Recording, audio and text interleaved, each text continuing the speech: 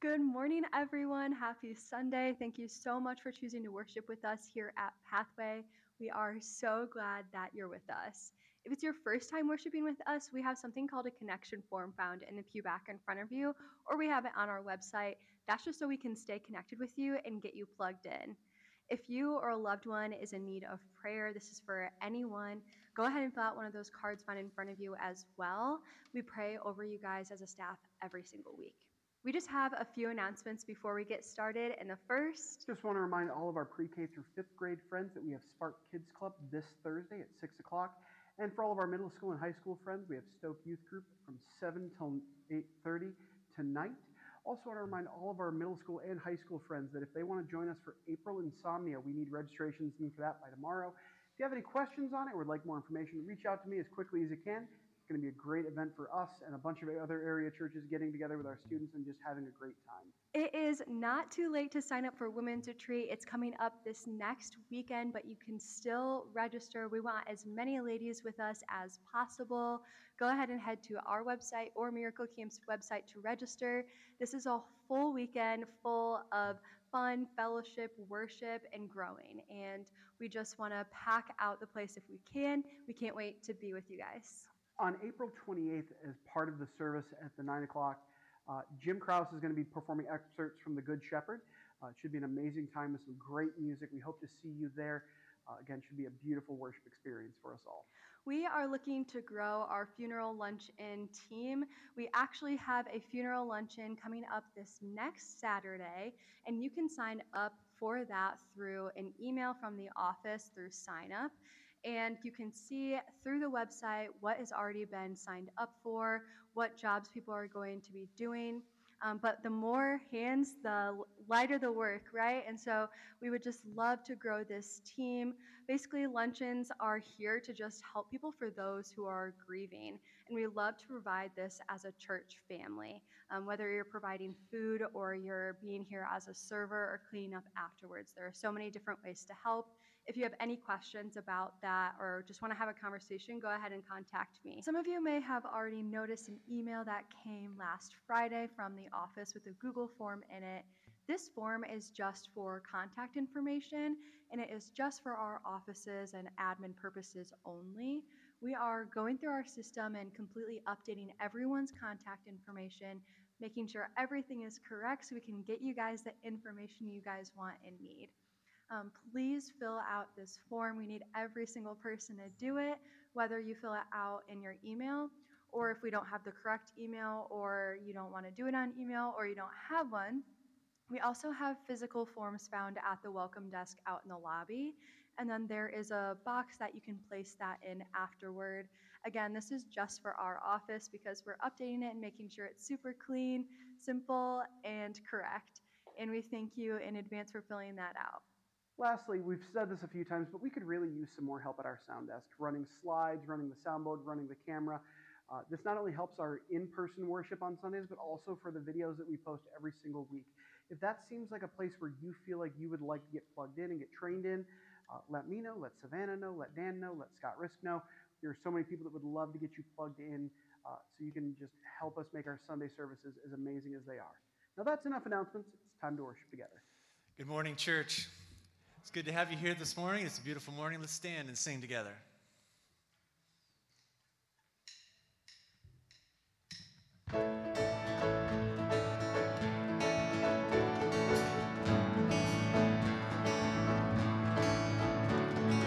Come all you weary, come all you thirsty, come to the well that never runs dry. Taste of the water, come and thirst no more. Come all you sinners, come find his mercy, come to the table, he will satisfy. Taste of his goodness, find what you're looking for. For God so loved the world that he gave us his one and only Son to save us. Whoever believes in him will live forever.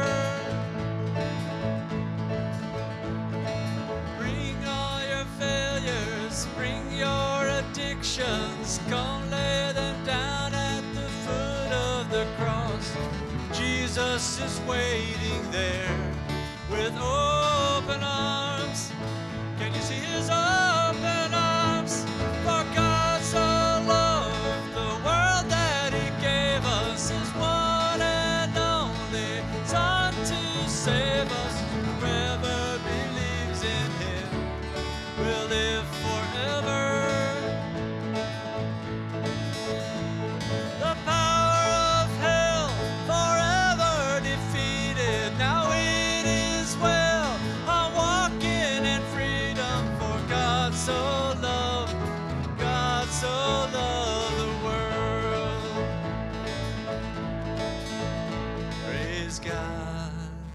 Praise God, from whom all blessings flow. Praise him, for the wonders of his love. Praise God, from whom all blessings flow. Praise him, for the wonders of his love. His amazing love, for God so loved the world that he gave us his one and only Son to save. For God so loved the world that he gave us his one and only Son to save us. Whoever believes in him will live forever. The power of hell forever defeated. Now it is well. I'm walking in freedom, for God so loved the world. Bring all your failures, bring your addictions, come lay them down at the foot of the cross. Jesus is waiting. God so loved the world. Amen. It's a beautiful morning. It is great to have you here. And as just in case anybody was wondering what the dumb grin on my face is, I want to make sure I have a dumb grin on my face rather than some sort of scowl. I was thinking about that this past week, and I'm like, I think my resting face is kind of a downturned face. So I'm practicing. I'm practicing just having a smile no matter what's going on. I saw some of you also talking about that to yourself. I could see it in your eyes and your lips. You're like, I think I should smile. I'm happy. I'm happy to be here at church. I'm happy to be at worship. It's also hard to talk like this, but it's a good thing to practice an attitude of thanksgiving, an attitude of praise. I'm happy. It's blessed. My father-in-law had a cruddy day this past week. He's had several, but he was talking to his oldest son, and he said, here's all the rotten things that happened, and here's some good things that happened. And he got to the end of the conversation. He said, it was a good day. And it's just like, man, what a lesson. What a lesson. We have a lot of things to be thankful for. Let's continue to sing and praise.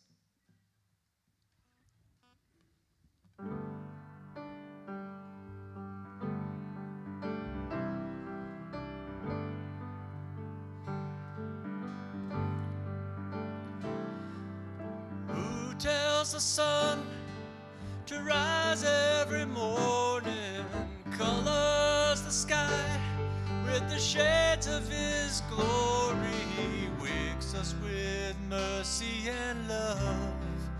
Jesus does.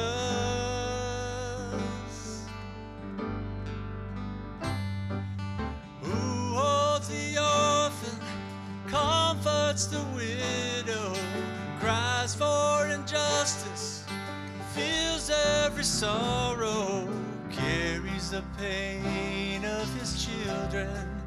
Jesus does.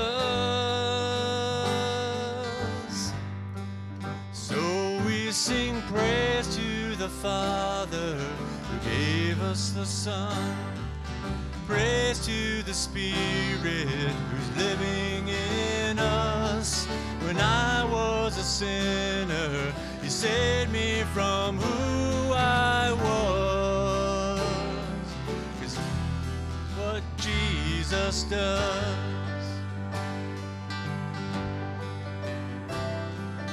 Who understands the heart of the sinner, showers His grace over all our mistakes, washes us clean with His blood. Jesus does.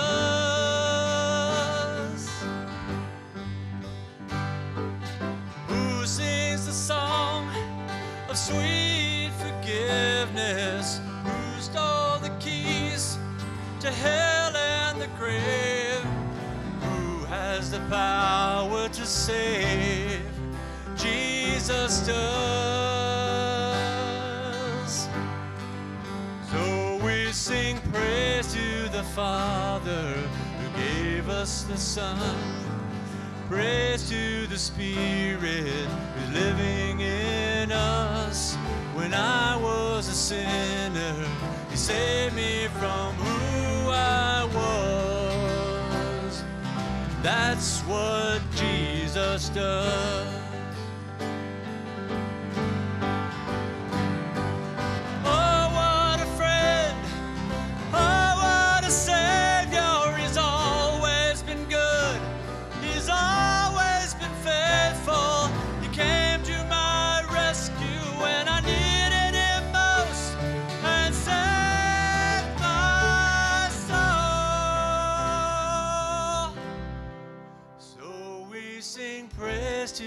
Father who gave us the Son.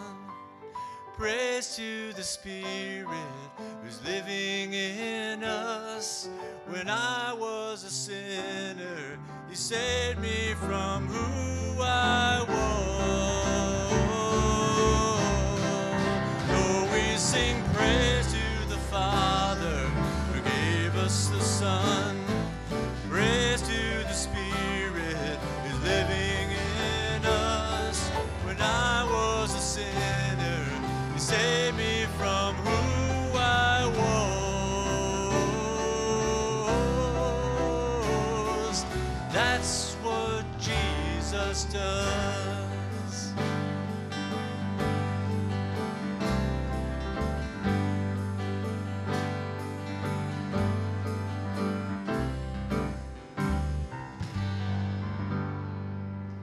Amen. Let's bow in prayer together. Heavenly Father, we are thankful for a great day.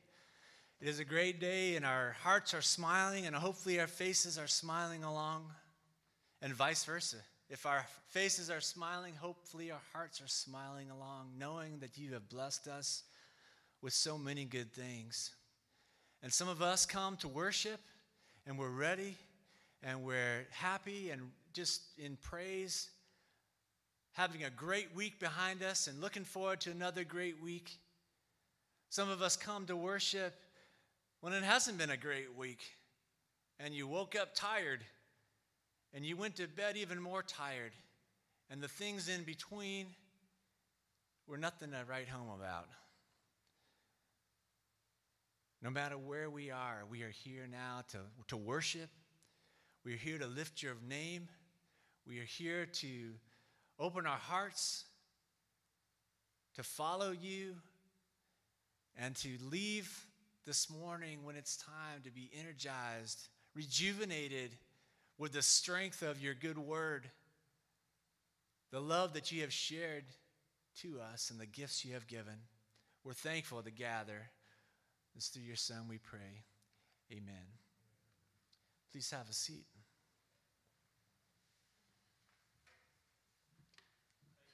Thank you, Praise Band. Well, good morning, church. I'm Pastor Dan, the senior pastor here, and we are really glad you've chosen to worship with us today. Hope you've enjoyed worshiping so far. And this time I want to dismiss the kids to Children's Church. Go and learn a lot about the Lord and have a lot of fun and come back and share with your church family what you learned. For those of us that are going to remain in here, I want to read a scripture passage to you today. It comes from the book of Jonah. And I'm going to read all of chapter 1 to you, verses 1 through 17. And it says this: The Lord gave this message to Jonah, son of Amittai. Get up and go to the great city Nineveh. Announce my judgment against it, because I have seen how wicked its people are. But Jonah got up and went in the opposite direction to get away from the Lord. He went down to the port of Joppa, where he found a ship leaving for Tarshish. He bought a ticket and went on board, hoping to escape from the Lord by sailing to Tarshish. But the Lord hurled a powerful wind over the sea, causing a violent storm that threatened to break the ship apart. And fearing for their lives, the desperate sailors shouted to their gods for help, and they threw the cargo overboard to lighten the ship. But all this time, Jonah was sound asleep down in the hold. So the captain went down after him. How can you sleep at a time like this? He shouted. Get up and pray to your God. Excuse me. Get up and pray to your God. Maybe he will pay attention and spare our lives. Then the crew cast lots to see which of them had offended the gods and caused the terrible storm. When they did this, the lots identified Jonah as the culprit. Why has this awful storm come upon us? They demanded. Who are you? What is your line of work? What country are you from? What is your nationality? Jonah answered, I am a Hebrew, and I worship the Lord, the God of heaven, who made the sea and the land. The sailors were terrified when they heard this, for he had already told them he was running away from the Lord. Oh, why did you do it? They groaned. And since the storm was getting worse all the time, they asked him, what should we do to you to stop this storm? Throw me into the sea, Jonah said, and it will become calm again. I know this terrible storm is all my fault. Instead, the sailors rowed even harder to get the ship to the land. But the stormy sea was too violent for them, and they couldn't make it. Then they cried out to the Lord, Jonah's God. "O Lord," they pleaded, "don't make us die for this man's sin, and don't hold us responsible for his death. O Lord, you have sent this storm upon him for your own good reasons." Then the sailors picked Jonah up and threw him into the raging sea, and the storm stopped at once. The sailors were awestruck by the Lord's great power, and they offered him a sacrifice and vowed to serve him. Now the Lord had arranged for a great fish to swallow Jonah, and Jonah was inside the fish for 3 days and 3 nights.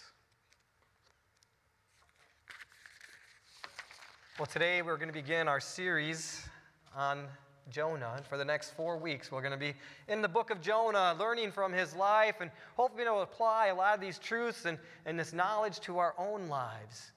So today I want to ask a lot of questions. I want to start out by asking the question, who was Jonah? Well, Jonah was a prophet from the nation of Israel. There's Israel and Judah this time. He was a prophet from Israel. He was from a town called Gath-Hepher. That was in the northern kingdom. And Jonah ministered and prophesied during the reign of Jeroboam II.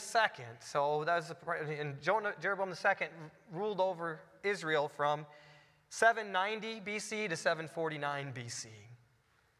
So Jonah walked the earth roughly about 2,800 years ago. Now I want to ask another question. What did God tell Jonah to do? Well, in verse 2 of this chapter, God tells Jonah, "Get up and go to the great city Nineveh. Announce my judgment against it, because I have seen how wicked its people are."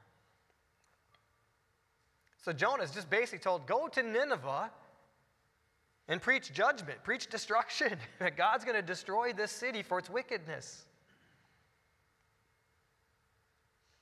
But then what does Jonah do? He disobeys God. Hear that? He disobeys God, and he hops on a ship heading in the opposite direction of Nineveh. He goes down to the port of Joppa and hops on a ship heading to Tarshish. But the big question I want to ask today is why? Why was Jonah so against going to Nineveh?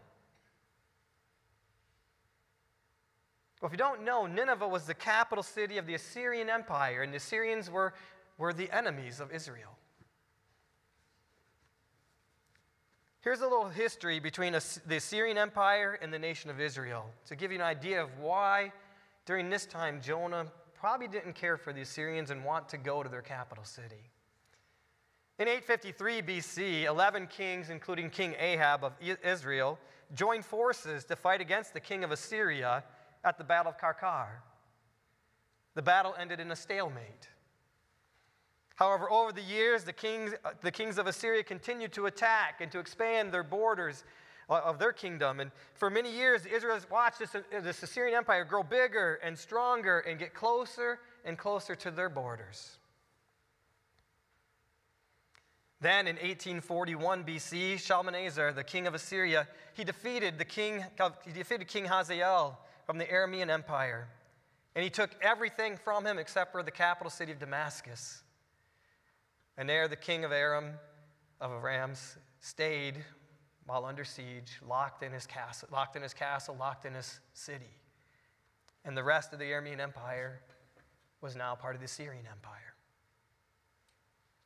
Also in 1841, the Bible tells us that King Jehu of Israel paid a large tribute, a large sum of money to Assyria to keep them from attacking Israel. The Bible mentions this, and there's actually been a black obelisk found in Nineveh with a picture of King Jehu bowing before the king of Assyria and offering his tribute to him. Not something a king really wants to do, right?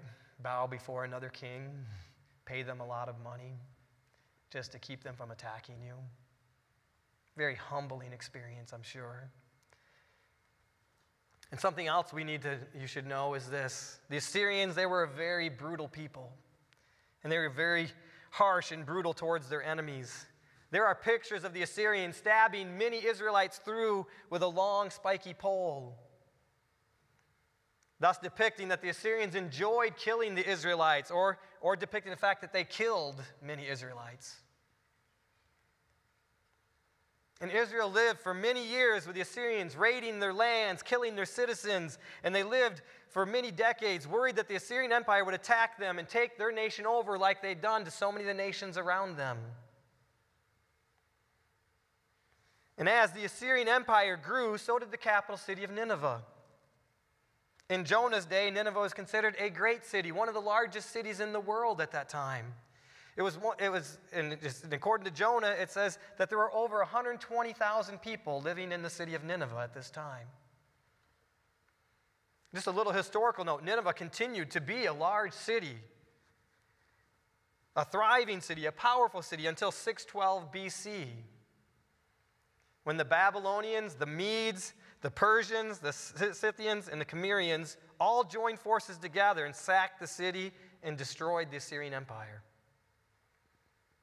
All these empires that Assyria had taken over, Babylon, the Scythians, the Persians, they'd taken them and made them vassal states. Well, eventually all those countries joined together and rebelled, brought about a civil war, and destroyed the capital, and then they continued to attack, and they destroyed the Assyrian Empire. And then the Babylonian Empire arises after that. So let's go back to the question, why was Jonah against going to Nineveh and prophesying destruction? One, Jonah probably hated the Assyrians, and he wanted nothing to do with them. Two, Jonah was probably afraid to go to Nineveh. He's afraid to go and preach there and preach the message God gave them. He probably saw it as a death sentence. I mean, seriously, think about this. Let's modernize this. What if God called you to go to Tehran, Iran, the capital city of Tehran, the capital city of Iran, and go and tell the people that the God of Christianity says you're wicked and evil and he's going to destroy you? How many people would be thrilled about that calling? You might need to give me some more signs, God, before I go and do that. Yeah, we'd see that as a death sentence or something scary to do, something we really wouldn't be all that excited about doing. But that's exactly what Jonah was called to do. Go to your enemy's capital city. Tell them that the God of the Hebrew people sees their wickedness, and he's going to destroy them for their wickedness. That's what he's told to do. And then the third reason Jonah probably didn't want to go there is because he probably didn't even want to give them a chance to repent. He probably wanted to see the destruction of Nineveh. I mean, that'd be great for Israel, wouldn't it? For God to come and destroy the capital city of our enemies, weaken them so they can't attack us. So that's another reason why Jonah probably did not want to go to Nineveh. But what were the results of Jonah's disobedience? Well, the most obvious thing is it put his life and the life of others in danger. Jonah's disobedience to God did not just impact him. It impacted every person on that ship.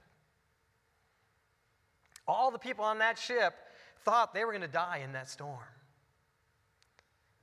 I mean, when you read this story, these people, these grown men, they are scared. They're terrified. They are crying and praying out to their God to save them. They're throwing valuable cargo overboard to lighten the ship so the ship doesn't take on so much water. They're afraid that their boat's breaking apart. They're afraid that this thing's going down, and they're going down with it. And that they're going to die. And they see this storm as not just any ordinary storm. They see this as a storm from the gods. Because you see them, they cast lots to see which person displeased their God. And to try to figure out who did this. Who displeased the gods, that the gods would do this to us. And when they cast the lots land on Jonah. So Jonah's the culprit. Jonah's the person that brought this on, and he tells them, yeah, it is me. I'm running from my God because I don't want to do what he's called me to do. And they groan, Jonah, why did you do this? Now we're all going to die.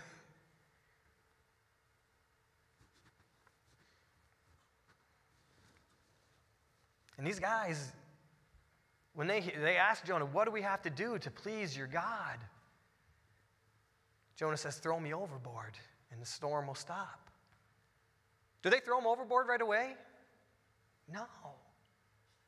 When they hear that, they're like, no, we can't do that. I don't want blood on my hands. I don't want to throw you overboard knowing that you will die. You will surely die out in this rough waters in the sea. So they get behind the oars again and they start rowing like crazy, trying to row that boat back to shore. And they get absolutely nowhere because the storm is so rough.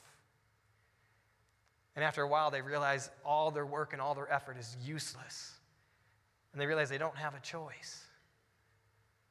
So they take Jonah, but before they throw him overboard, I love that they say this. It said, the people prayed to Jonah's God. And said, God, don't let us die for this man's sins. And don't hold us responsible for his death. Don't hold us responsible for what we're about to do. That's probably going to lead to this person's death. Because God, you caused this storm for your purpose and your reasons.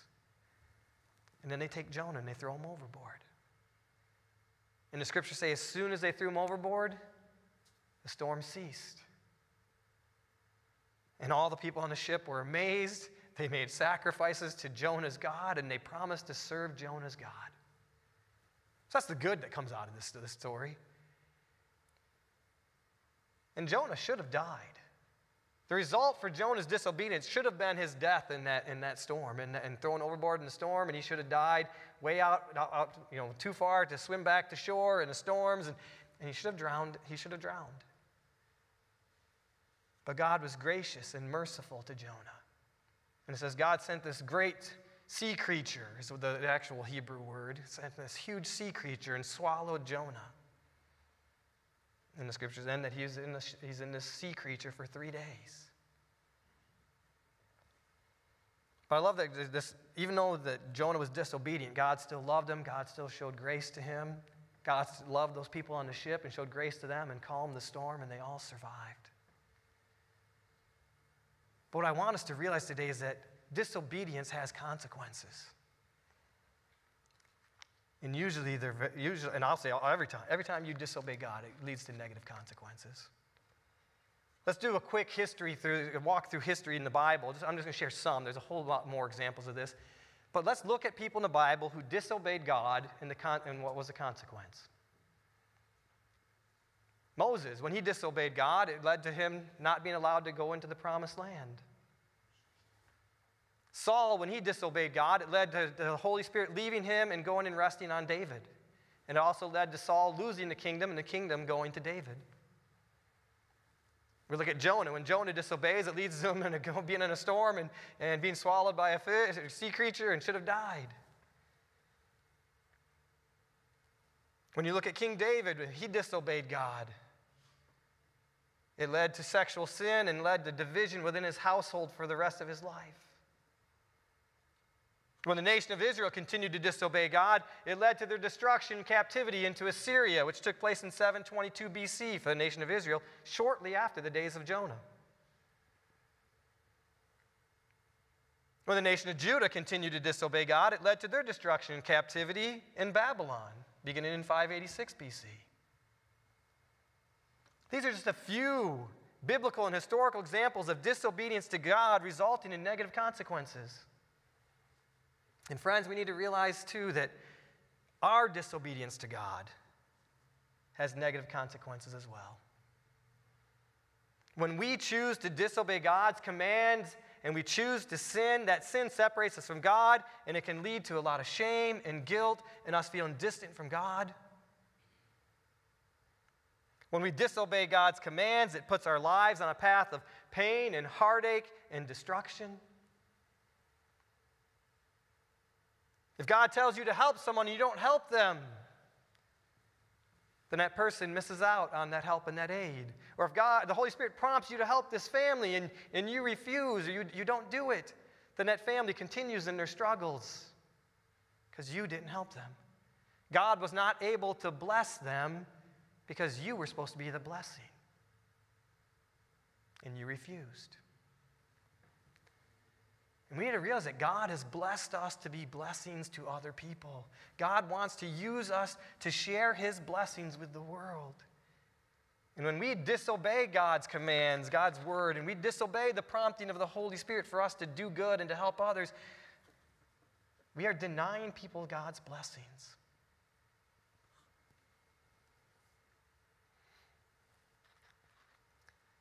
And if God tells you to share the good news of Jesus Christ with someone, yet you refuse because you're scared or you don't know, it's not comfortable or can't seem to find the right time, and we make up all these excuses for why we can't share the good news with our friend or share the love of Jesus Christ with somebody, even though the Holy Spirit put that person on our hearts and He keeps prompting us to do it, and we refuse and we disobey those promptings and those commands. Then that person may never hear the good news of Jesus Christ. They may never repent of their sins. They may never get on that right path. And they may never enter the kingdom of heaven because we were too scared and we disobeyed.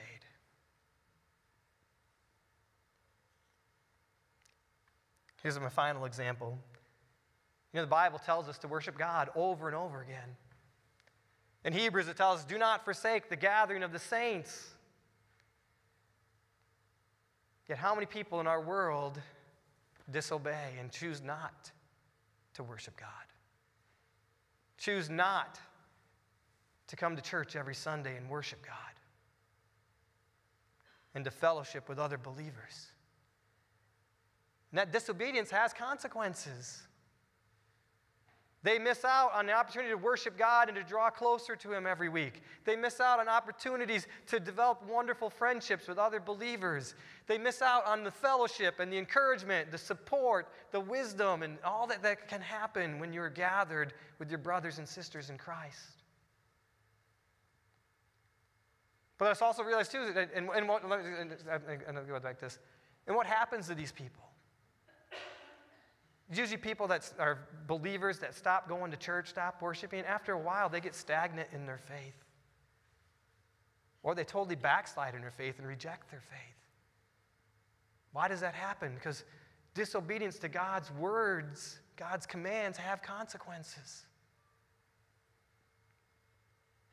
And just like Jonah's choice just didn't impact him but impacted others, these people's choices also tend to usually impact others as well.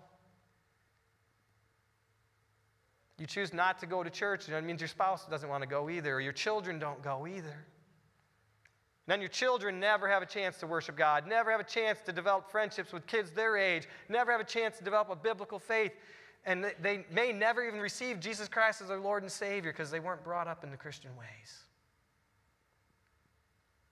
What are the consequences of that?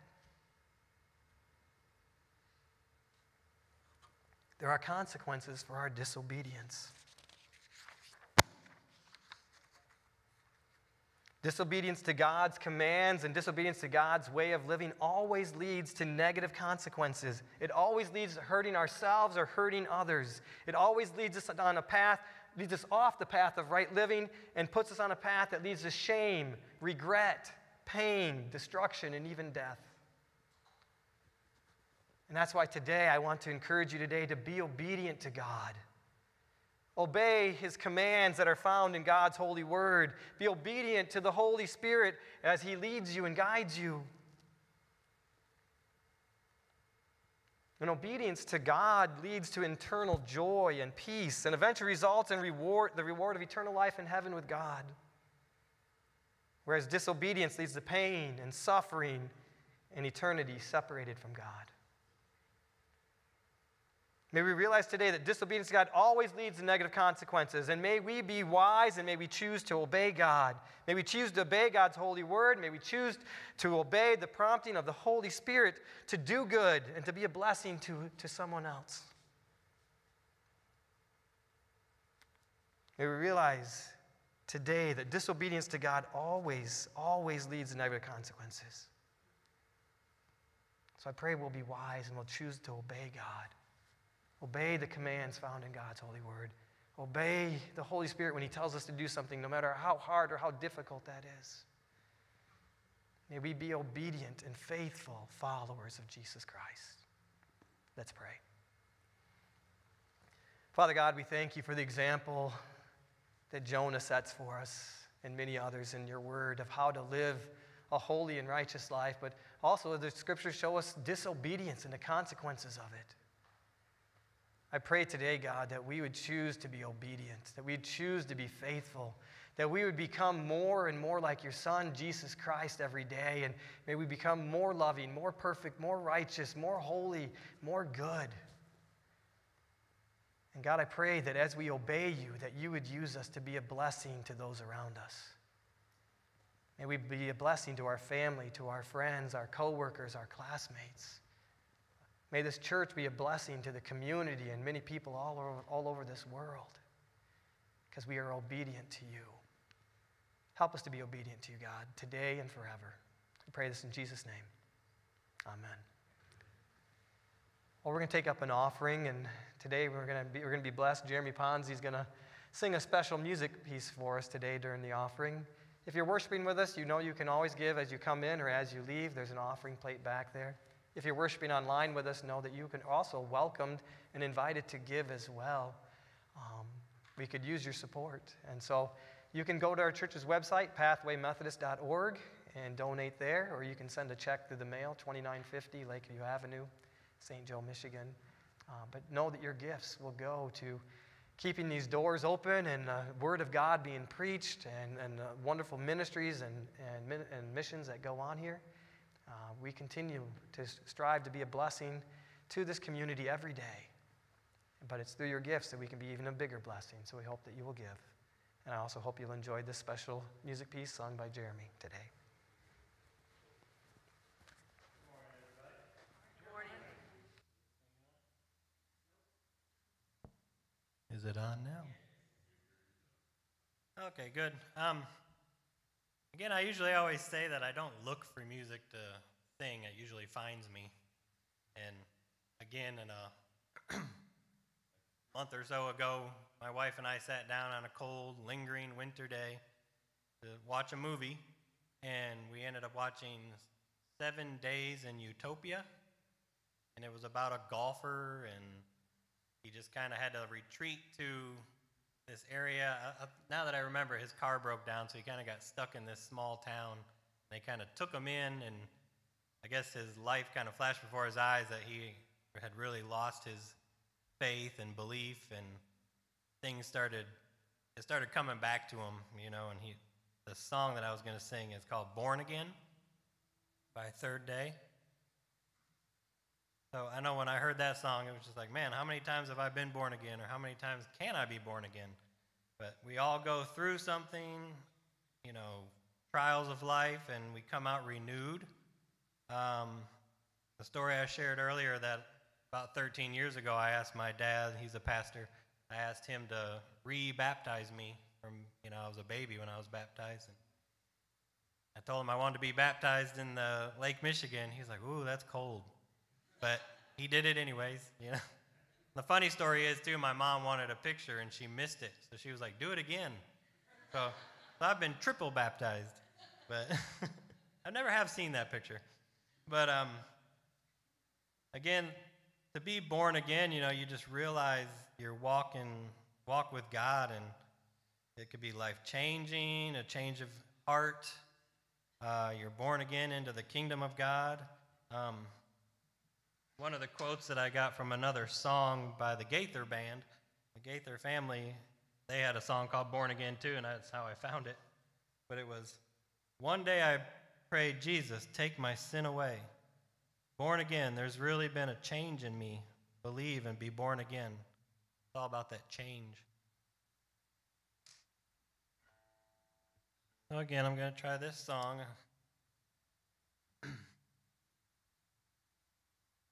Didn't do the harmonica on the first service. Go.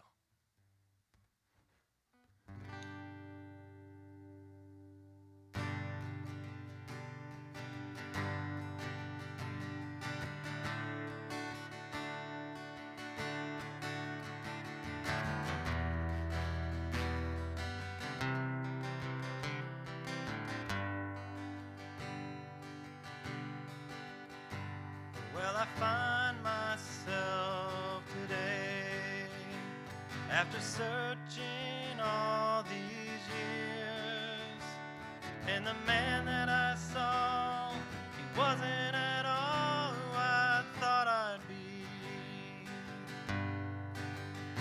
Well, I was lost when you found me here, and I was broken beyond repair.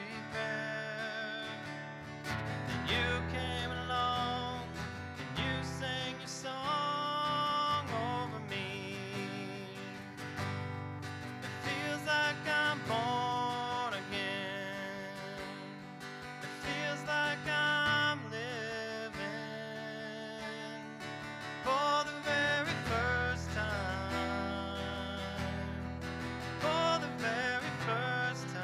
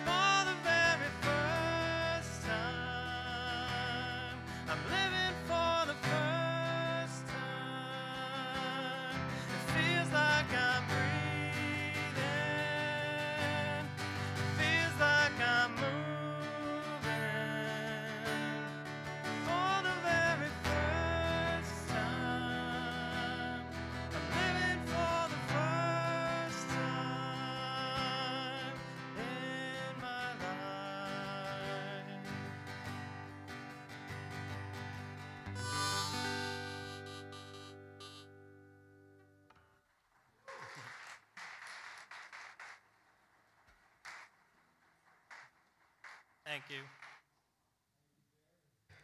I don't know how you play guitar, sing, and play harmonica all in one song, but it's amazing. So thank you for sharing your talents with us. And friends, that's what it's all about, right? Being born again. We're about to take Holy Communion to remember Jesus' death. But why did Jesus go to the cross? He went to the cross to pay the penalty for our sins, but he went there so we would have a chance to be born again, to be forgiven of our sins, and to find new life through Jesus Christ. So I invite you to peel away the cellophane wrapper, take the bread, eat it, and remember and be thankful for what Jesus Christ did for you.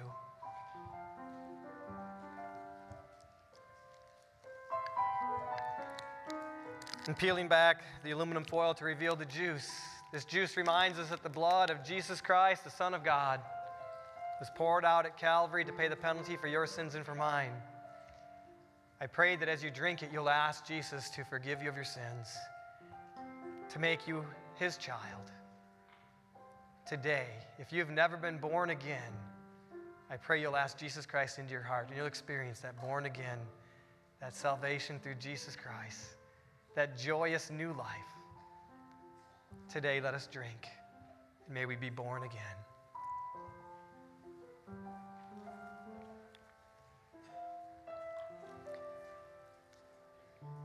God, we thank you for your love. You love your creations. You want to adopt every human being into your family. You want all of us to find new life through Jesus Christ and to experience that being born again, being brought from spiritually dead to spiritually alive. And I pray, God, that there's someone out there today who does not know you as their Lord and Savior. I pray today that they would choose to follow you, that they would repent of their sins and quit living in disobedience and start living in obedience to you. And may they find new life, that born-again life through Jesus Christ. We pray this in Jesus' name. Amen. Just a moment. Now let's stand and sing together.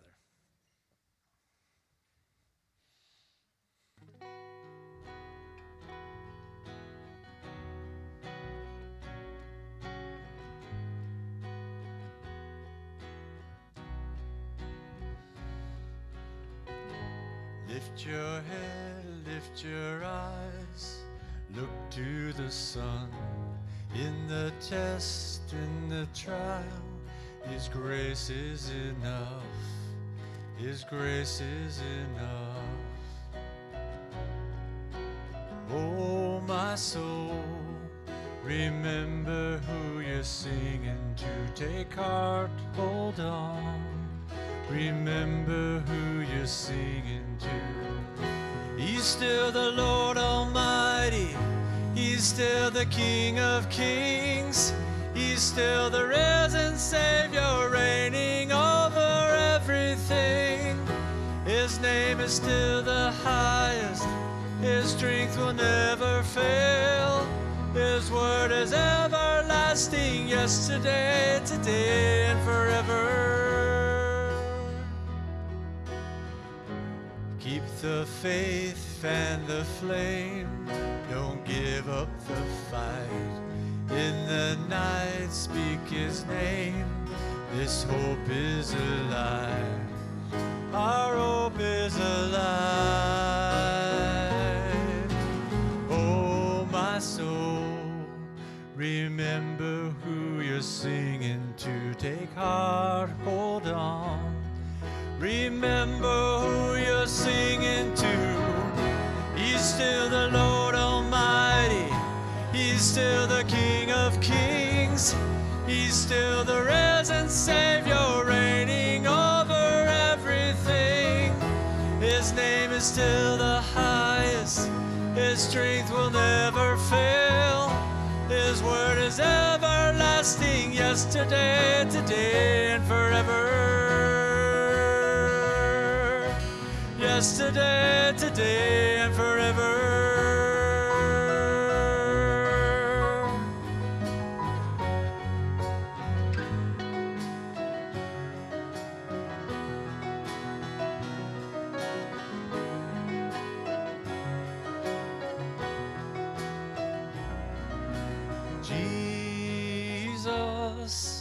Jesus, the one I can count on, the one thing I'm sure of. Jesus, Jesus, the rock that I stand on, I stake my life on.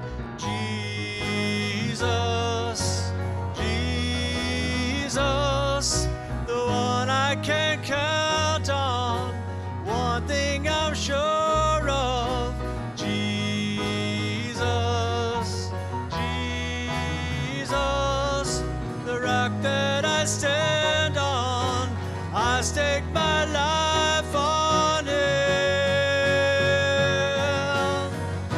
He's still the Lord Almighty, He's still the King of Kings, He's still the risen Savior, reigning over everything.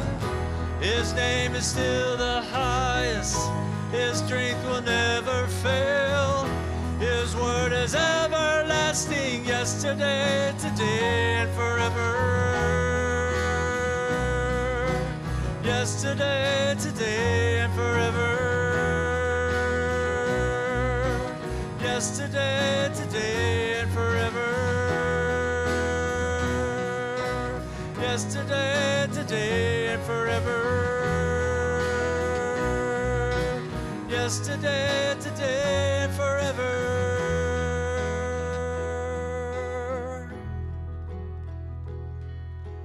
Oh, my soul, remember who you're singing to. Remember, remember, oh, my soul, remember who you're singing to.